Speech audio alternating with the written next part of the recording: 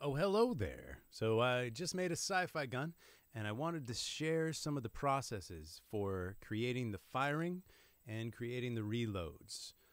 Just to give you some new ideas on things you can accomplish, tools to use, layering elements, this and that. So let's get on with it. First and foremost, I'm going to play the assets so you know what you're about to hear, and then we can pull apart each one piece by piece. Pretty cool, and that's a rapid fire gun. Sort of sci-fi. And we have the reload.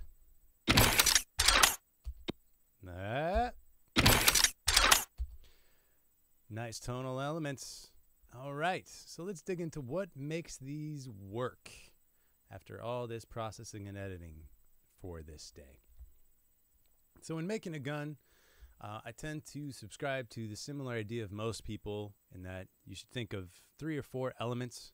The mech of the gun, what makes the gun actually physically the gun, the firing of the gun, the meat of the gun, the low end or whatever, gives it some guts, and some tonal element to make it a unique sonic signature or sci-fi it up or what have you. So the mech for this gun, the things that give it the body, are those 2 things, and that's a sound morph library processed, pitched, cut, edited, run through Pro Q2 and Saturn, which help it sound. So that's the before. First of all, it's stereo, so I made it mono. Second of all, it was all high end and lows, and I wanted to make more of a low mid and bring it forward. Saturn has a really good way of moving things forward, reducing room tone and making it sound more synthetic and closer. So I used this preset for that, and I pushed forward those low mids and reduced the highs. That's right, reduced. Don't be afraid to cut high end. So on its own,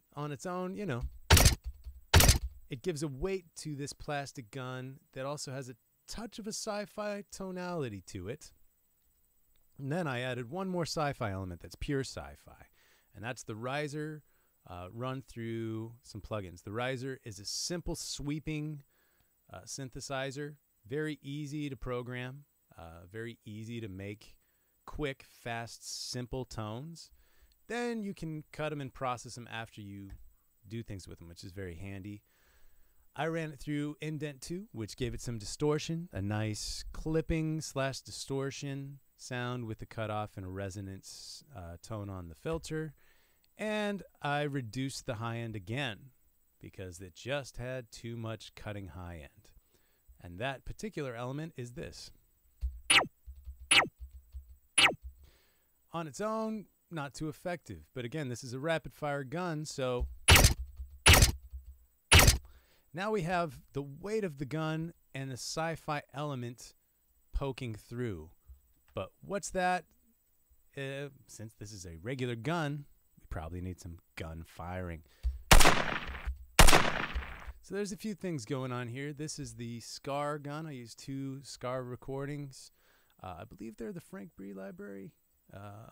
I'm not sure. I'd have to go back and look. I can't tell by that naming. You'd think I'd know by now, but I got so many libraries I forget. Alloy, key to gun sound design, because everything can be multiband. The transient can be multiband. The exciter can be multiband. These 2 dynamics in a row can be multiband. Fantastic. So what's going on with this is I'm mostly using it for gating. I'm gating the highs in particular. I'm getting rid of the tail and the noise and allowing just that initial high end to poke through. That's what makes it sound close, but you don't need it the whole time. You cut that out, and that wasn't needed. This isn't the tail. This is just for that initial element of the ping. The bullet has left this gun sound. So that's that. That makes it more real. That makes it sound like an actual gun instead of a laser device. Then I have a little sci-fi process gun. And when you take this off, it's shocking the difference. And I like that because it represents the dust that fires out of the gun, and it sounds wispy as if it's sort of pushed it out through a non-traditional mechanism of a gun. This was done using iZotope Trash 2, which is an underutilized, super cool processor, even if you just use the filter section. Why, you might ask? Well, each one of the 6 filters can be modulated, either by LFO or envelope. So I've gone into one, and I've set the beginning fundamental down at 175, and it's a high pass. So it's going to cut out all the lows right away with 10 milliseconds as it hits 13 dB threshold, and it's going to move all the way up to 9761, and it's going to increase resonance as it goes up there. So it starts with no very low resonance, 0.47Q, and when it hits the high peak, it's going to peak out. And you can control how much it peaks at the top, but it won't peak that whole time. It starts low, and then it peaks, and then it comes back to having no peak. Super cool. It's 2 modulations in one, really. 2-for-1 deal. I think I was at 2.8, 2.6, likely close enough. So that was my favorite part of that. This also has a multi-band compressor section. So if you don't want to use alloy or you don't want to buy something new, you can certainly use this as your multi-band tool. You can see all in there. iZotope, just killing it, just killing it. And I use the imager to reduce the bandwidth, the width of this band, sort of bandwidth, the band to width, so that it doesn't tail out in the low mids. I didn't like it. It wasn't needed on this asset. I used something else for the tail later. So I reduced the bandwidth of that. Those two together, already sounding like a gun. Then I added some punch, and then I have one more that's much more low-end punchy. So this is the same thing. This is an aggressive gate on the mids and the highs. You can sort of think of it as lazy editing using gating. But maybe I'm lazy, maybe I'm efficient. You be the judge. So I'm doing a gate at 36 and 34, very aggressive, because I didn't like that high-end tail. It was too high. It felt artificial. I could tune it. I could EQ it, but this wasn't for the tail, so I cut it. I believe I boosted the lows as well. Yeah, I did with the transient multi-band. So I'm punching up the lows and the highs just for the initial transient of it, which works on this because it's super transient. There's the tail. Nice clean sound that I just left. I like the carbine. Didn't have any echoes. Didn't feel like a canyon. And since I can't control it in this game, I just left it. And boom, crunchy low mids from that. So this is a Slate rack. Highly recommend the Slate plugs. They're kick-ass.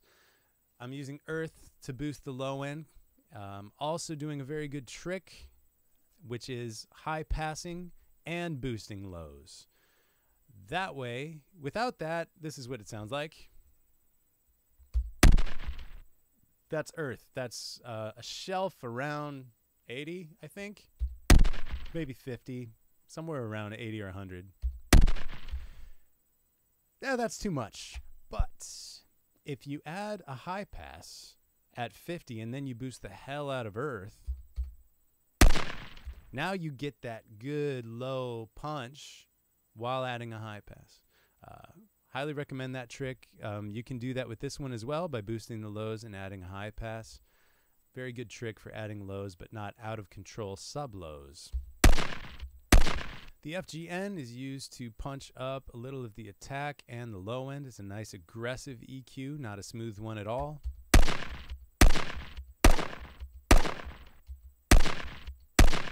Big difference. Much more saturated, nice, thicker sound. And finally, the Monster, which is an 1176 all buttons in module.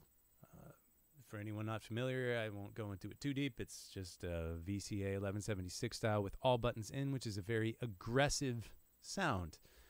So since it's so aggressive, I used a mix of only 20%. If you do it the whole thing, it's going to be too much, usually, unless it's a drum room. So I left it at a mix of 20, which adds... Oh, yeah. How'd I live without you, Slate? So, this is the firing. This is the synth. But it's missing the body of the gun, so you add in the mech. Now all elements are represented, and we have a gunfire. So that's that element. Then we have the reload. The reload is a mix of servo source I've recorded with a contact microphone from a telescope. I believe it was the Barkus Berry, but it might have been my Cold Gold contact. And sound morph, again, modulated, pitched, and affected. So let's go in one by one. This is the sound morph material.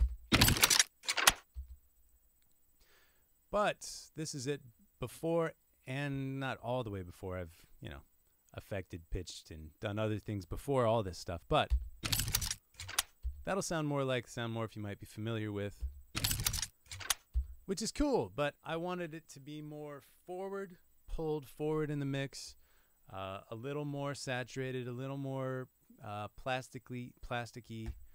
So I'm doing that with alloy, with some excitement.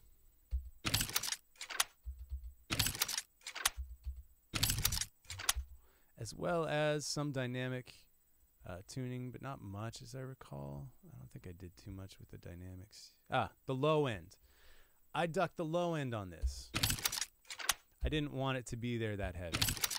I just wanted it at the beginning of that asset. And you can automate that in and out if you really want to adjust it. Pushed a little of that kind of mid-clack, reduced some of the lows and boosted some of the lows to get rid of this kind of overly tubby kind of low. And again, reduced highs and did a high high cut low pass to get rid of some of that too close to it sound, to actually place it in the scene. Then Saturn, which does the best job at pulling things forward and reducing a little room tone, making things sound modern and very close in the mix.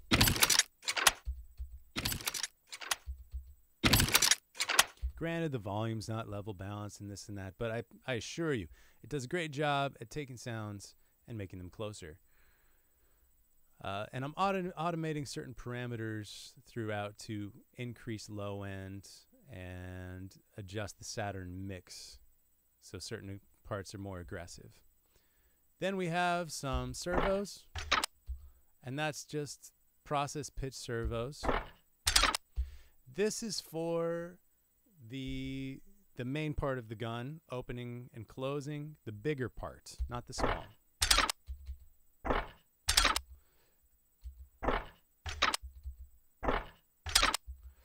So that's some of the smaller mechanics of it. Then we have the very teeny part of the gun. And that's the telescope I recorded. What's critical is that I pitched this one up 22 in a destructive pitch manner because the original sounds like this. Which I thought was cool, but in the context of the gun, I didn't feel like it stood out enough, and I liked the sci-fi sort of glitchy artifact that the destructive 22 provided. I also tried to focus on having the mid of the gun and the front of the gun having different tonalities to stand out and not be cluttered. That way the main focus is mid pitch, small pitch, and starting small, ending small. Now that bad edit there in isolation sounds bad, but it sounds better in context because look at this movement. It does shoot right up. And I actually like the bad edit there. So not all fades are good edits, and not all bad edits are actually bad. So let's hear those elements. All together, you have a weight of a gun.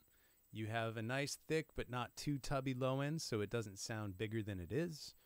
You have servos for each piece of the gun. You have a clear tonal focus and not a cluttered spectrum. You know, I had a lot more sounds in here before and I kept cutting them out because it just was too much. You could get every movement here and then it's a mess, sonic mess. So I picked the clear tonal aspects I liked, and this is it. And you'll notice the beginning and the end have that nice small piece focus.